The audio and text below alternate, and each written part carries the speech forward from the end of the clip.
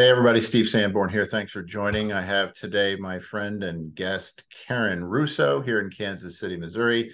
Karen and I have worked together for many years on some pretty interesting projects around patient safety, medical kidnapping, all sorts of different things that required some kind of defensive maneuver to help children, elderly, you name it. We've probably done it. Sometimes we do these things a little bit behind the scenes, sometimes not. But what I wanted to invite Karen on today about is the incredible, very comprehensive work that she has done over the years in the development of what you might call up front an advanced directive, but not just an everyday advanced directive or what you might think of as a living will. This is a comprehensive approach that acts as an inherent protective measure around people, their lives, their loved ones' lives, when they find themselves in places that they can no longer communicate. Perhaps they're in a coma, whatever their injury or their disease state, whatever has happened to them, they are now past what I would call the risk point, and they are now in danger, or at least could potentially be in danger, and require these legal documents to be filed in advance of all this, just like an insurance policy would be set up in advance of something happening.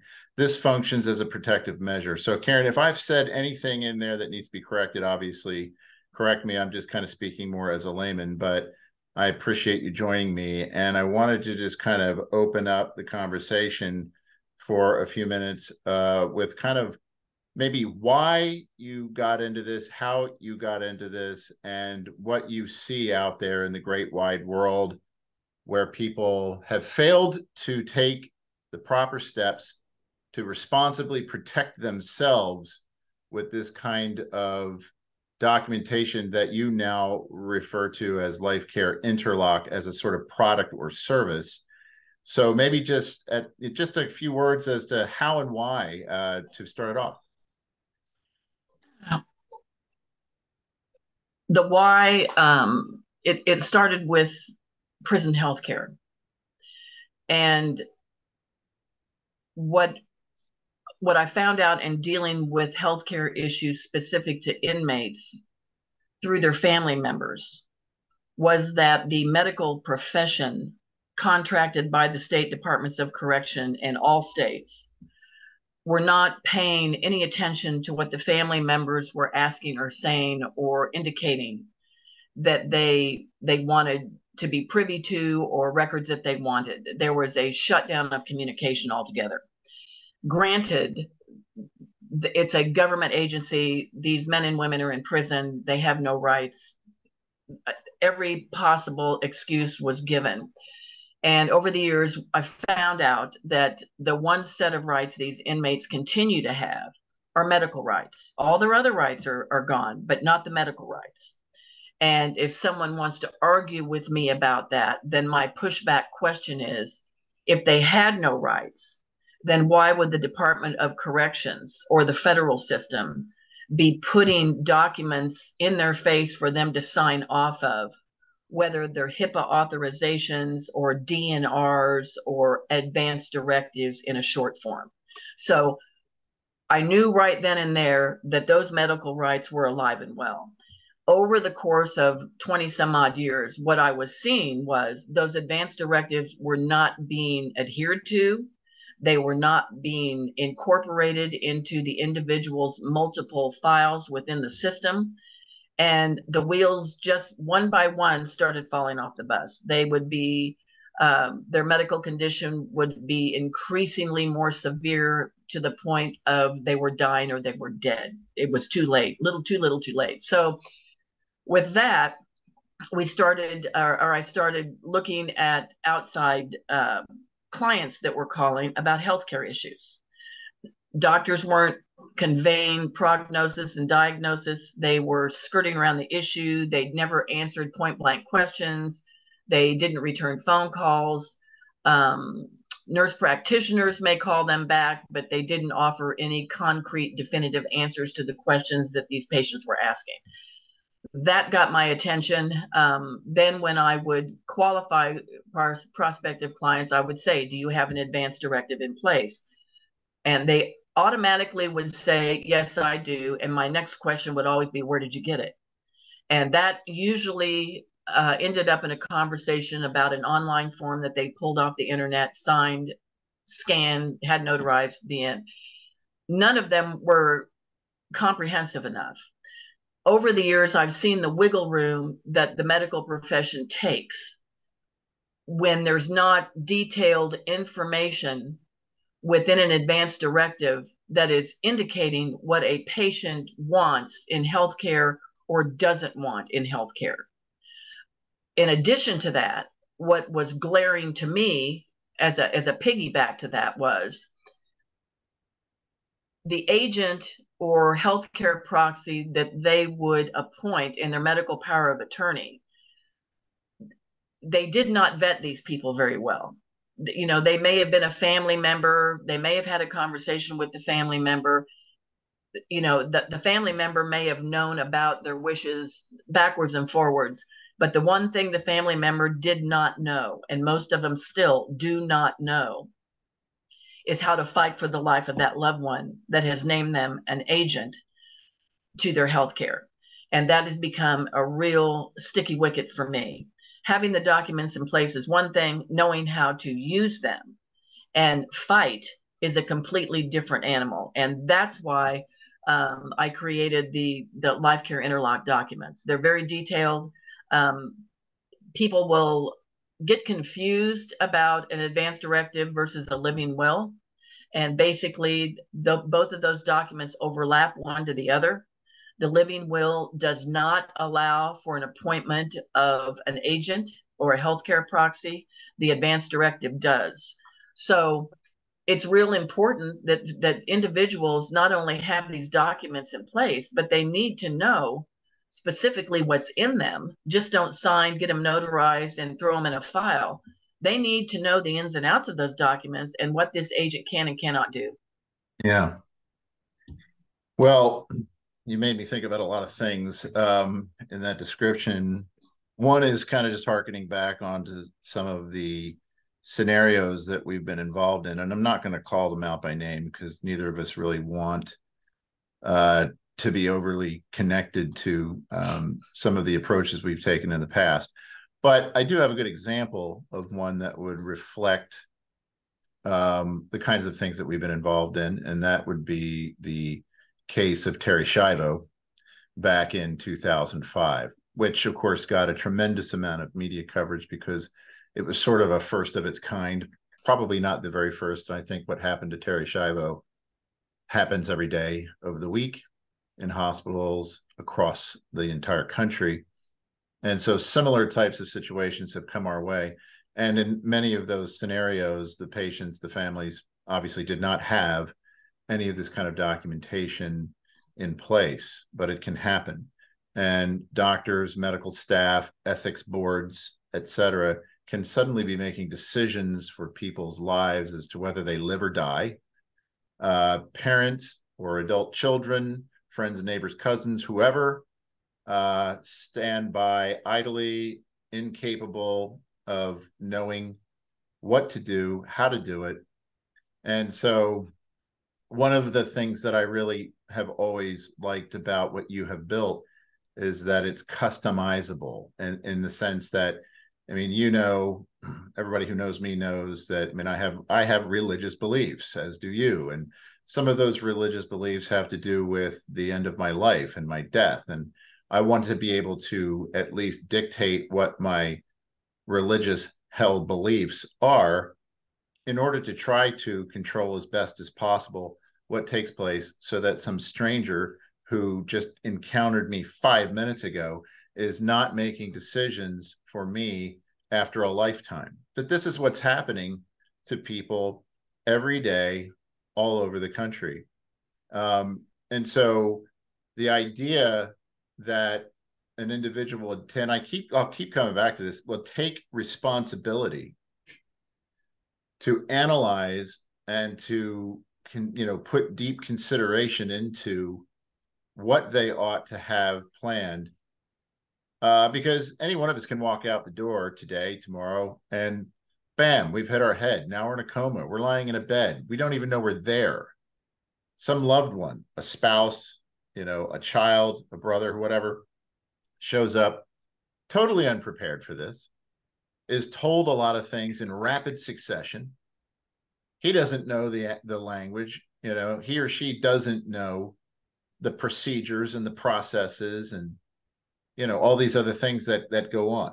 And so, and I'll talk again, and I made another video some time back earlier this year about a woman who is in my care. I'm her medical power of attorney, and I use the documentation that you have developed, which has given me a solid, really impenetrable position within the realm of a nursing care facility, within the context of hospice care, within the context of emergency hospital visits for procedures, et cetera. I am in charge. Nobody disputes it. But I also come with attitude. I don't just come with this shield that you've built. I also come with, some experience from the past and some attitude that I will remain in charge. I will not be bowled over. I will not be convinced otherwise, or at least not in a 5-minute conversation. I will take information and I will go back and I will consider it with the help of people like you or other forms of leadership in my life to make sure that the right decision is being made. And boy, did it come in handy earlier this year when a hospice organization, and I will say a secular business-oriented hospice, not a religious affiliated hospice, had been involved with care just for a few weeks and suddenly wanted to shut it all down, shut off food, shut off hydration. And without your documents, and not only the documents, but the impression that those documents have created in those environments. There aren't too many people like me walking into these facilities with this type of solid, irrefutable, legal documentation that basically lets everybody know, don't give me any trouble, do what I tell you to do. And that's how this has gone. So I also just wanted to ask you for high-level attributes, because what you've created, when we just say advanced directive, I think the average person would rightly think, oh, that's a document. But you're dealing with more than a single document. And so in sort of a high-level way, can you give a little bit of description of what that means? And again, I don't think you need to get super detailed because I'm not gonna pull any punches with viewers. This is work product. This is protected work product. People who want access to these documents have to sign a non-disclosure agreement, because other people out there will undoubtedly either steal it or parts of it or try to replicate little things and probably get patients in more trouble than it's worth. This has been very comprehensively built meticulously over years, according to the rules and regulations of all 50 states of the United States. This is a work product that is deserving of its own protection. And so that is why I'm asking Karen to kind of just give a high level. And then what I intend to do with anyone watching who would then like to learn more, I will create some additional shorter videos with Karen, and we will make those sort of the unlisted, private listed links that we can send out for individuals to watch individually. All right, so having said that, high level concept as to what you have built and why.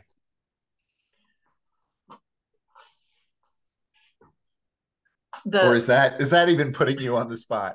No, I'm trying to figure out where do I start with that. The LifeCare Interlock documents are the armored car. That's the best way I can describe that. It's an armored car. It's just not the advanced directive, but it's the advanced directive coupled with a living will. I've married those two together. And it includes also a medical power of attorney. It includes a personalized authorization to disclose healthcare information, aka HIPAA. In certain states, they require a mental directive to be included in an advance directive. Not all states do that, but some states do, and it becomes very important for individuals to know that that is a requirement, especially if a loved one has early set dementia or Alzheimer's or mental health issues. You have to have that incorporated in there. Every state has their own laws governing advance directive slash living will slash medical powers of attorney. I deal with all 50 states. So the higher level part of that is an individual has got to know, just absolutely has to know how they interlock, how they interchange one with the other. If, for example, if somebody sends in just the advance directive without the other, well, let's just say they send in all of it. We put it in a packet. Everything is proprietary. Everything is patient oriented. A non-disclosure thing is sent to the patient initially, so they understand. Do not copy. Do not share. Blah blah blah.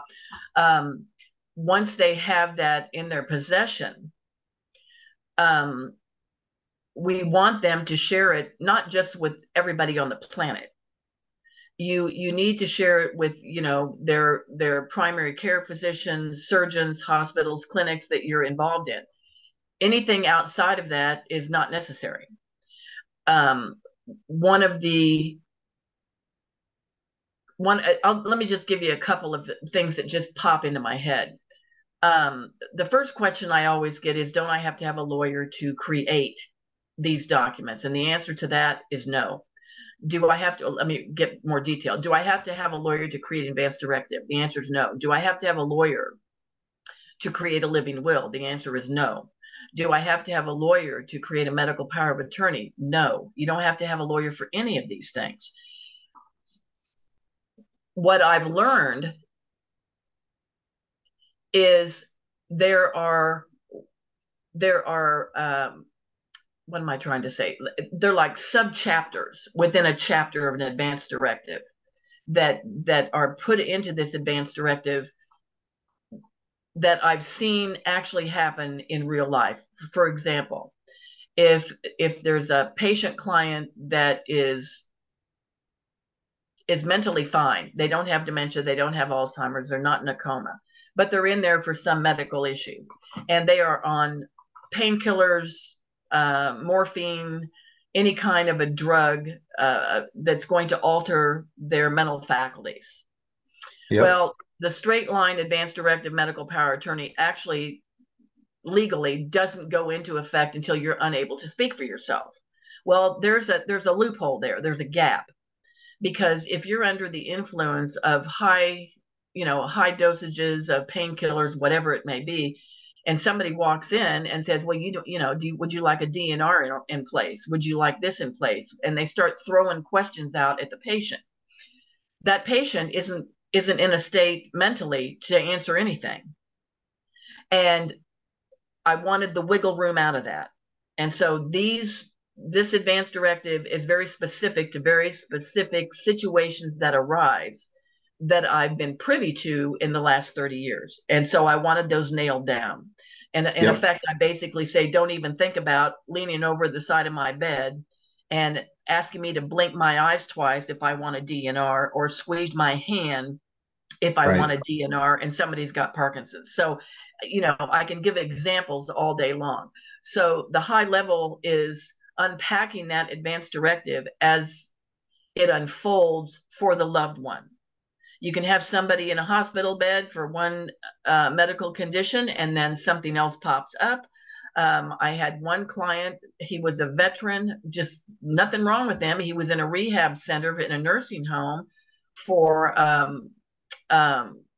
I don't know, I can't remember what it was, either hip replacement or knee replacement or something. And he had no family members in town except a daughter that lived in Topeka. So he was in this rehab center, and they did not have these documents in place. They forgot to strap him in bed. And in the middle of the night, he fell out of bed and hit his head against the corner of the wall by the bathroom. And nobody came to check on him for almost 7 hours. And he had a room by himself. They found him in a pool of blood, unconscious, and they get him to an outside hospital quickly, to find out that he has a brain bleed. So he's in there for an extraordinarily amount of time. The daughter contacts me and says, "What do I do?" And I just explained to her where she could checkmate certain things that the hospital was going to tell her or not tell her to get him back to the 50-yard line, which is exactly what we did. So the high level part of that advanced directive packet is one-on-one consulting with clients in real time as things unfold, so Right. they understand how that document lives, because that document is alive. It has a lot of power in it if you know how to use it. The other thing that I wanted individuals to realize is when you give an advanced directive packet to a hospital, one of the first questions that needs to be asked of that hospital is, are you going to honor this advanced directive? That's a valid question for a hospital, and they are required to tell you that.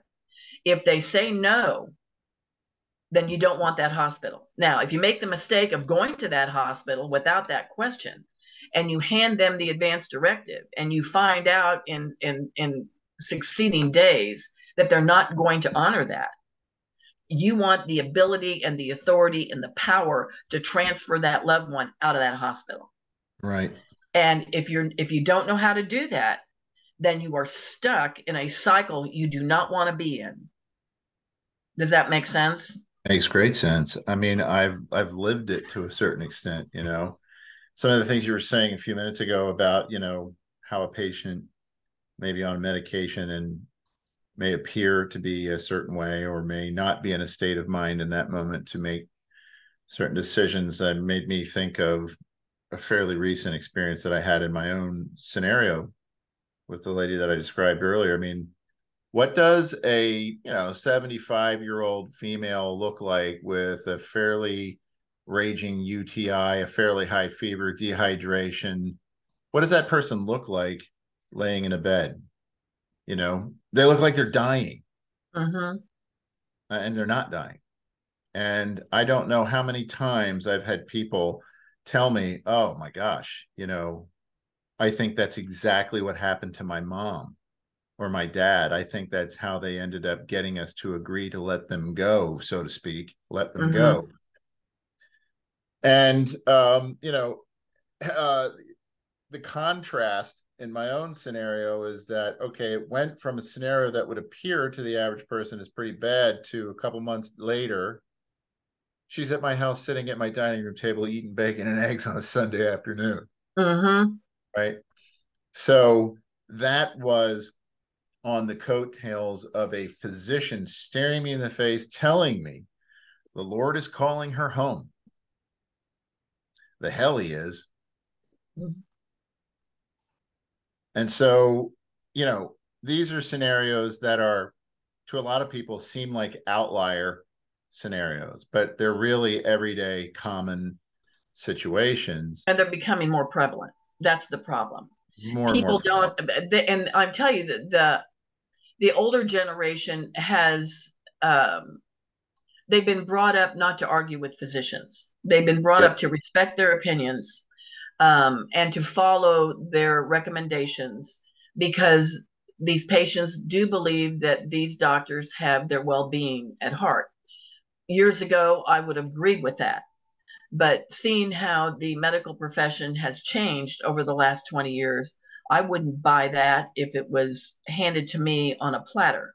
Um, you don't trust anybody, and you don't trust anybody that says anything about any prognosis or diagnosis without verifiable evidence that you can make an informed consent about, not only for yourself, but for the benefit of the person who has entrusted you with the responsibility to be that individual's agent. You have Yeah. got to know how to argue and to fight. And unfortunately, and I really do drive this point home, If the agent that you have targeted to be your agent is a family member, or let's say a son or a daughter, and they couldn't find their way out of a paper bag by argumentation, that is the last person you want on there. If you've Right. got somebody that does not know how to argue, that can't concisely present their argument and their thought process and go toe to toe with the physician who is Right. going to do circles around you, you don't need that person as an agent. You've got to do some really soul searching and digging and having conversations with these individuals so you know that what you've got is what you're expecting. Yeah, you want the family Rottweiler, Yes, you do. uh, who is willing and able to take on what can be a real responsibility, and not just for a day or two, but for even for years. Yes. And on that note, with the length and breadth of your experience going, I know you've been involved in this work, as you said earlier, starting with the prison healthcare system. I mean, you've got 30 plus years of experience, and that is universally different than the average person walking around on the street, driving to work, doing whatever it is they do all day. They don't really hardly ever think about these things.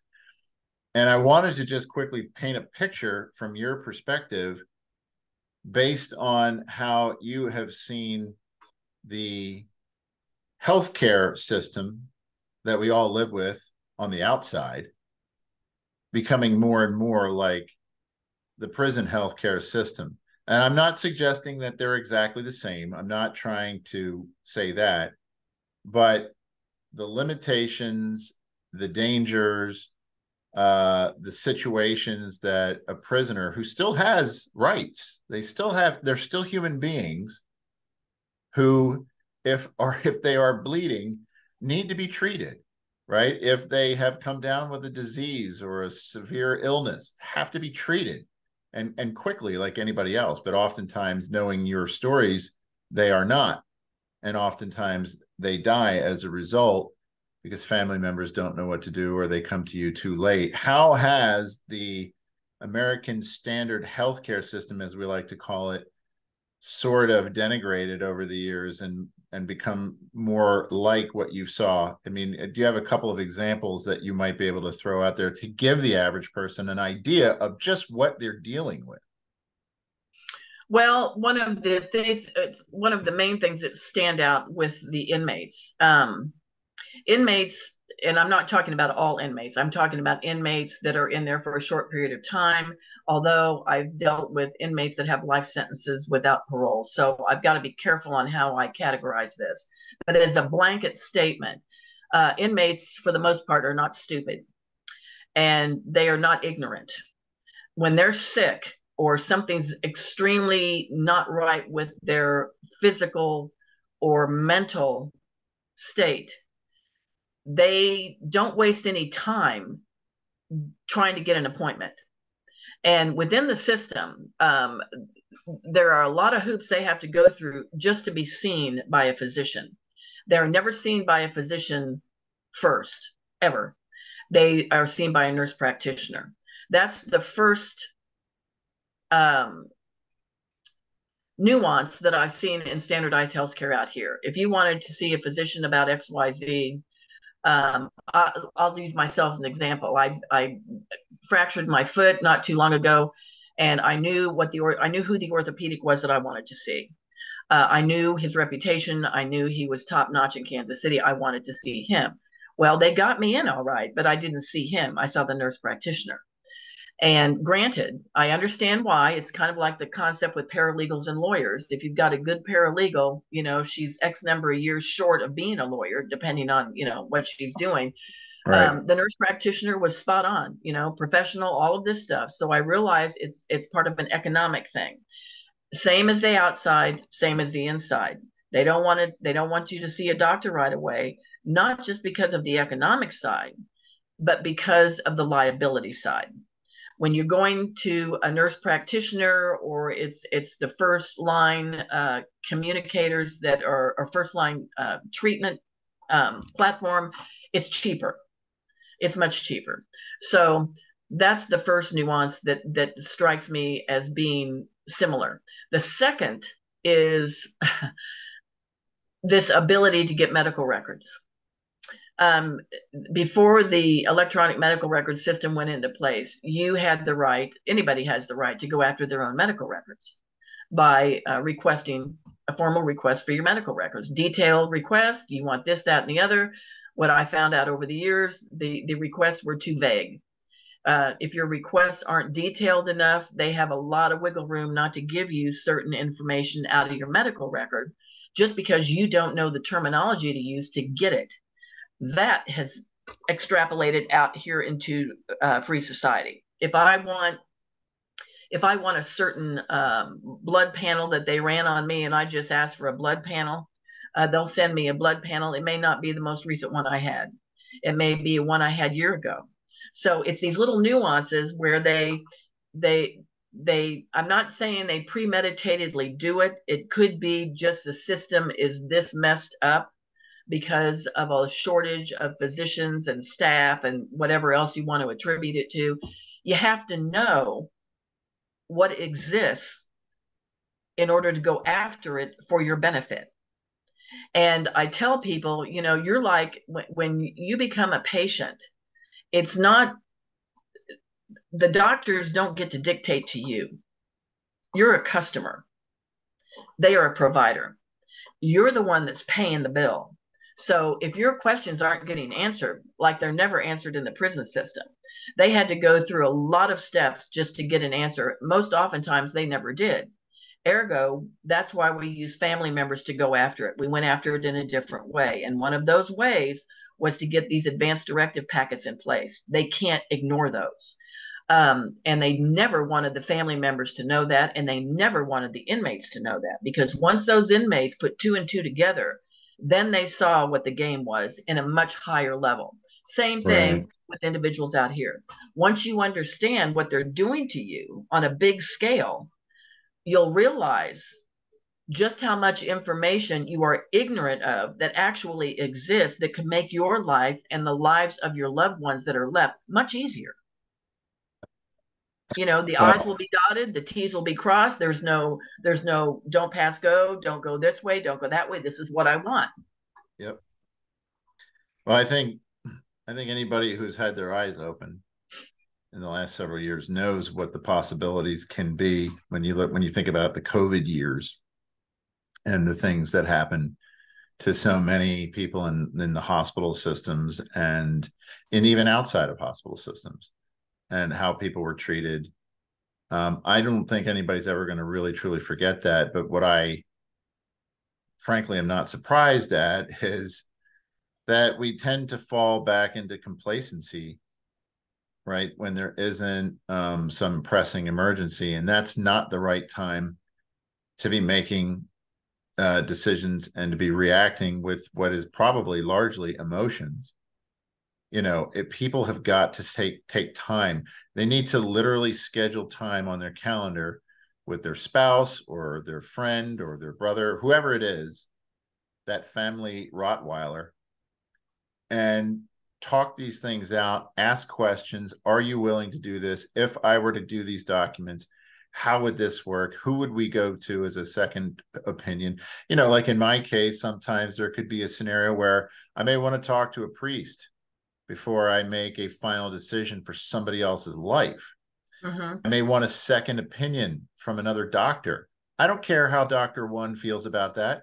It's not intended to be disrespectful, but if a doctor tells me something about someone else's life that I'm in charge of decision making for, I very well may want a second opinion, and that's something that I can write in as Yes, you a can. customized aspect of this advanced directive. And in my case, I have.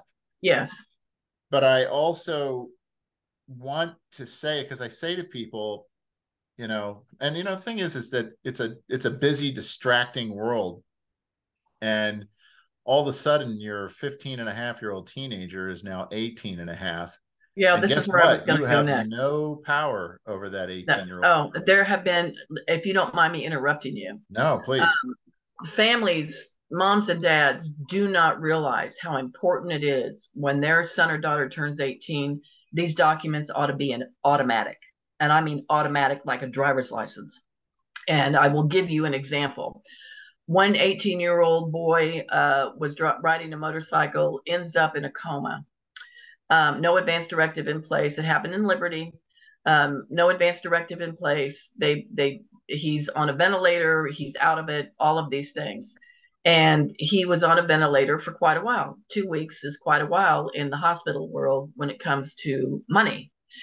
And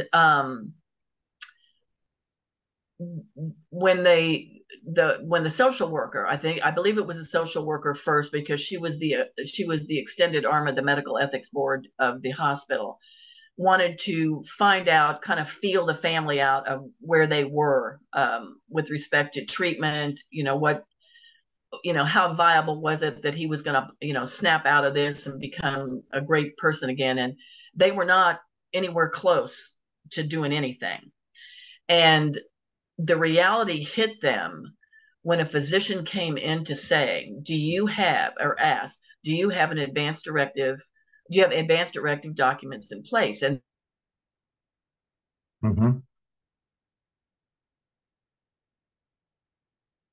well, it looks like we may have possibly lost our connection. Let me see what's going on here. he is an adult, and he doesn't have. I'm going to ask you to back up about 10 seconds. I'm sorry, but it glitched out and froze up on me for a moment. So I just wanted to see, I want to make sure everybody gets what you're saying. Okay. So he was in a coma. He was in a coma. The social worker comes in and says, blah, blah, blah. What are your thoughts? Do you think he's going to be able to, recover? Yes, we do. We want all the stops pulled out. We want all the treatment that you can possibly give him. Well, what people don't realize, these hospitals are running on a spreadsheet. They are keeping tabs of how much money it's costing them to do XYZ. Yes, they have insurance, but insurance is only going to pay so many dollars.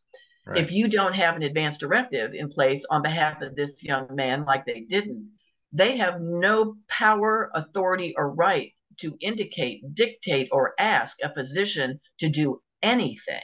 They can't stop anything. If that hospital deems that 2.5 weeks is entirely too long for their budget to have this kid on a ventilator, they can pull the plug. They don't need mom and dad's permission. This is one of the key things that I try to drive home to every parent. And you would be surprised, absolutely surprised, how much they don't pay attention to that. Oh, yeah. It blows my mind, because as much as these kids are running around today, the parental guidance and discipline, it has fallen to such a level that these kids are doing stuff that, normal 18-year-olds way back when wouldn't even think of doing. And when they get into situations, whether it's a gunshot wound or a car accident or a motorcycle accident or sports is a big deal. If you don't have these things in place, you might as well be John Q. Public, because you're just not going to have any recourse, especially when it is, if it's infringing on that bottom line with the hospital, clinic, or a physician or expertise, you're going to get a rude awakening. Yeah. You're really good. And, if you had the advance directive in place, and you needed to move that individual from one hospital to another. We dealt with this in California. And you didn't have that in place, and they refused to let that individual go. Then you have to ask yourself, well, why is that hospital refusing to let my son go? What is it? And it's usually something they've done or not done for that patient that has a very high probability of a good litigation. Right. And so all of this stuff can be overcome and diverted when these documents are in place. It's a lot of heartache out of ignorance. Yeah, I trying to put it into some kind of context, knowing that even, it's true of me. There's no doubt that life is busy, life is distracting, and I can get forgetful or complacent about certain things. But I mean, really, I think all anybody has to do is just go back a couple of years in their life. And most of us, probably in the last 2 or 3 years, have known somebody close or far away who lost a loved one, possibly a child, in a sudden accident. It's tragic. Everybody's, feeling terrible about it. But the scenario that I'm thinking about is one where, that individual had a chance to survive, was alive for some period of time, or frankly, could maybe they pulled through. That's great. That's another good scenario. But the key there is at that moment, the chances that that young person or that family member and the surrounding family members had documentation in place to deal with that is like -6. I know. Yes, you're correct. And this is what I'm trying to drive home to people, that I I have living experience, living proof for someone, not a family member, but a friend. And I really do believe, no, I don't believe it. I know it. I know that if I did not have these these documents in place for her, I do believe that she would be dead now. And so I really credit the comprehensive nature of what you've put together as being part and parcel to the fact that she's still alive. And this is somebody who, despite having, mental and cognitive challenges, is still a happy person, is still someone who's joyful, who enjoys to be around other people, and is still living a life. I know some people like to focus on the so-called quality of life. That could be an argument for another conversation, but that oftentimes overrules. I literally had a nurse as part of this hospice, this secular hospice group, on the phone tell me, she's not really doing anything. She's just laying there. Mhm. And that was supposed to somehow convince me, well, all right, you know what? Starve her to death. And when I asked, well, how long? I mean, I'm kind of playing a part there because I already know the answers to these things. But I said, well, how long do you think it would take? I mean, do you expect her to pass away in the next day? Oh, no, it'll probably take about 3 weeks. You're fired.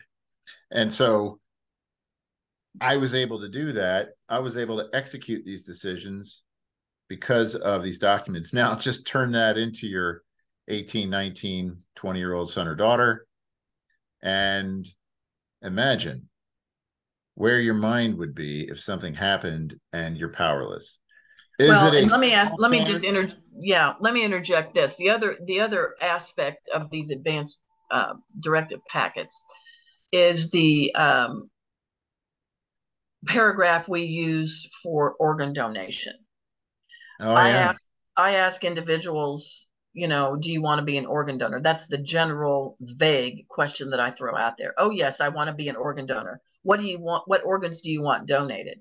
Well, I want my eyes. They'll start naming body parts, and I'll say, well, do you want piece by piece, or do you want a full body donation? Well, I didn't know you could do that. Well, if if you want a full body donation, you've got to go through a lot of hoops in order to get that not only drafted, we have to submit that. That goes to another organization that's submitted. And I said, if you just say organ donation, are you also including tissue donation? And this is where I do this on purpose. I want them to think, because if they say, oh yes, I want to be an organ donor or a tissue donor or whatever it may be, then do you want to be a stem cell, whatever donor? Do you want to go down that road? So the organ donation language that we use is very, very specific.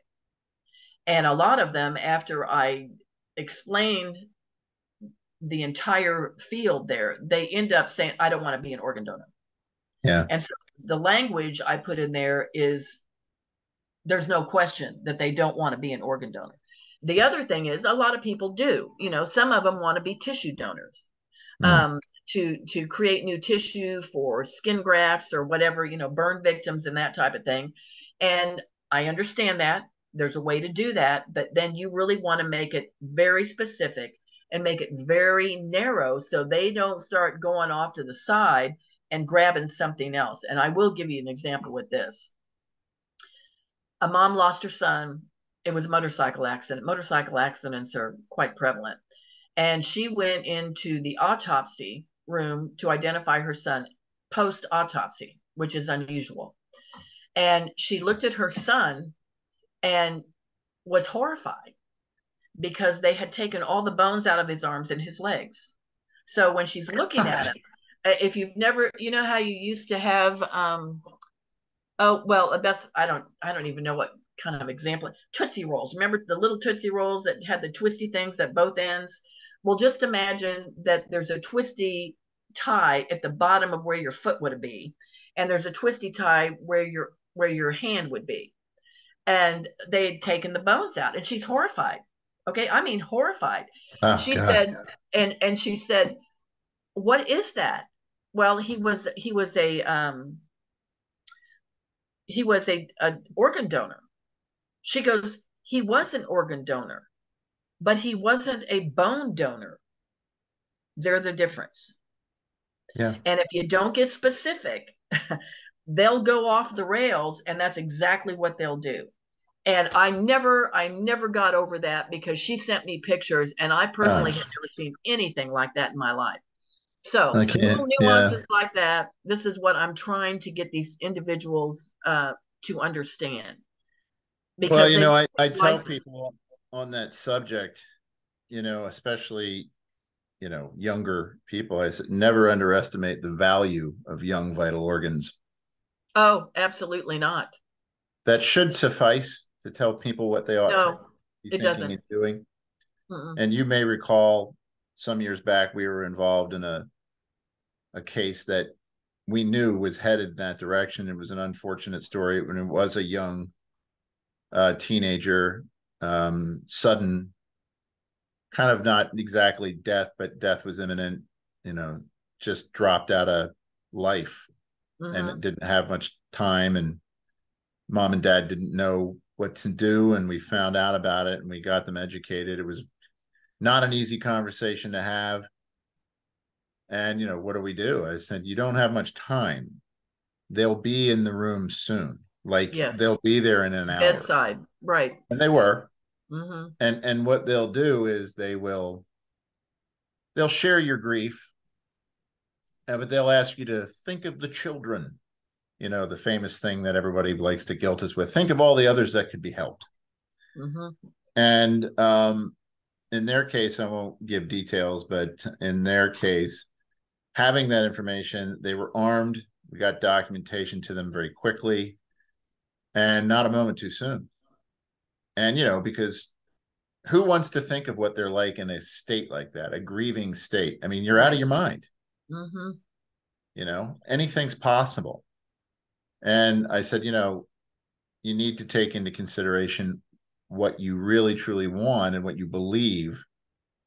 And it protected not only them, but more importantly, their daughter from being invaded before, and I stress Mm-hmm. that word, before she was actually even dead, because I Yeah. think people don't have any idea. They don't realize that vital organs are, in fact, vital to Well, life. they absolutely premeditatedly keep them alive so they You can cannot harvest take them. it. You can't take a heart that isn't beating. Let's just put it That's that way. exactly right.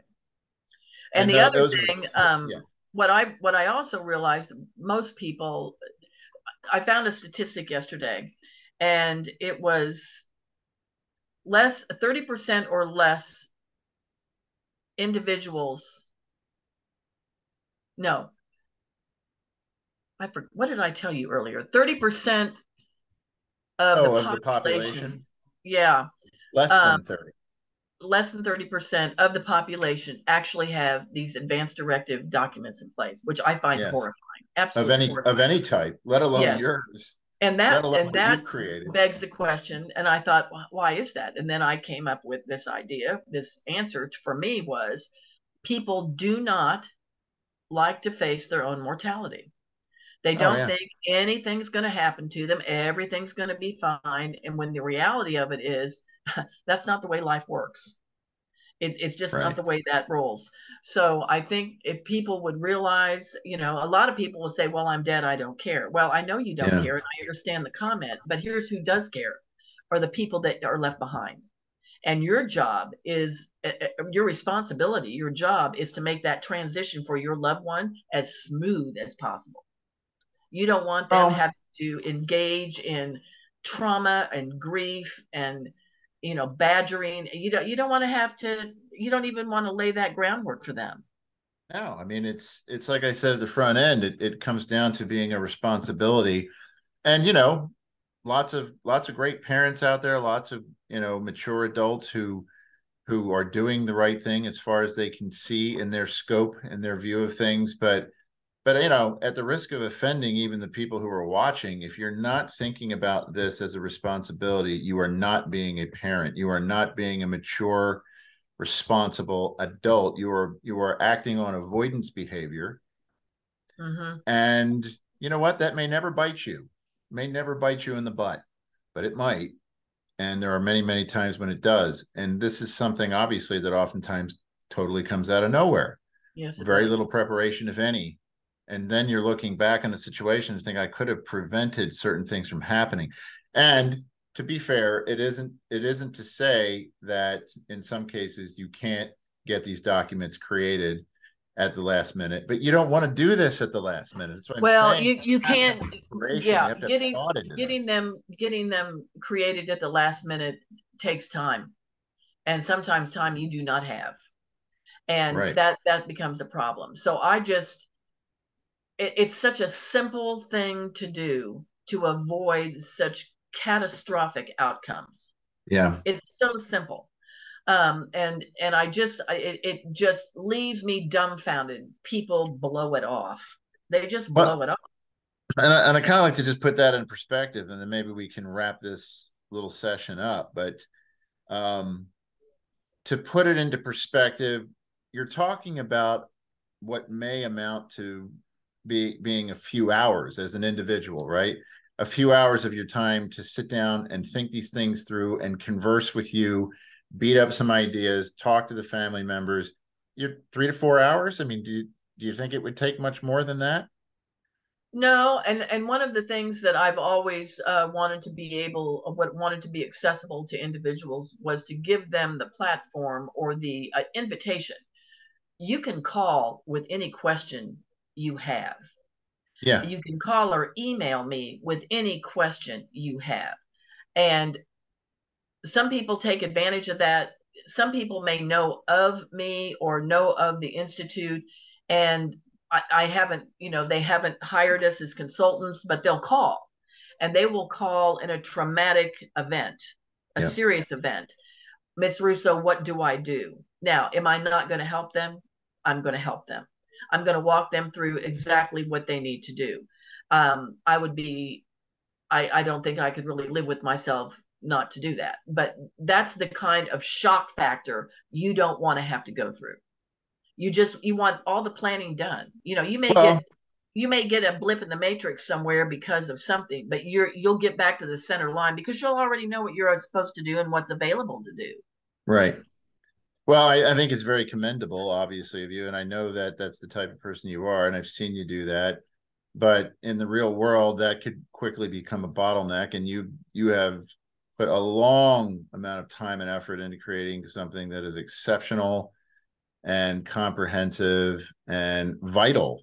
So there has to be a normal, everyday transactional relationship there at the front end. And so I agree, there's always going to be somebody out there who has the need, and I know you're gonna pony up and make it happen for them, and that's fantastic. But I don't want anybody to lose sight of the fact that this has a true financial value. And what I'll leave in the description of the video is just a simple email address to me, so that we're not publishing your stuff in public right now. We can come to that. We can certainly do that in the future. But this way they can just reach out to me and say, can you give me Karen's contact information, and I will give it to you. Fair enough. And then we can decide in future, how we want to handle these things. Because like I said, we are going to make some additional videos. We are going to kind of drill down into some of the specifics and probably make them a little bit more, a little shorter and a little more pointed. And those will be more private videos that if somebody requests more information, then we can share 2 or 3, 10-minute type videos where they can learn some more specifics. But as I say, up front, the value here is worthy of protection, and it's worthy of a transaction, and it's worthy of your time as you sit there and consider how to best plan out what you would want to see happen in any event. Healthcare, medical decision making, potential death related decisions. It's not just all about somebody dying. It could be No. about somebody living Yes, for a very long absolutely. period of time and how they're going to live. Yes. We don't know. We can't see into the future. And so, but, we kind of do pretend in a sense that we can see into the future when we don't take action. It's really presumptuous. And I'm not saying that I'm not at fault. I have definitely been at fault for this type of inaction, I suppose you could say. But with that, I think it's a good place to tie this one up and to say thank you for taking the time to explain these things and to help me to share this message. And then, like I say, if someone reaches out, you'll be the first to know. And again, I'll put the email in the description of the video. And that'd be it. Karen Russo, thank you very much. And I Thank appreciate you, your Steve. time. All Thanks. right. I We'll see you again appreciate your time soon. as well. Okay. Thanks a Got lot. it. Okay. Bye. Bye.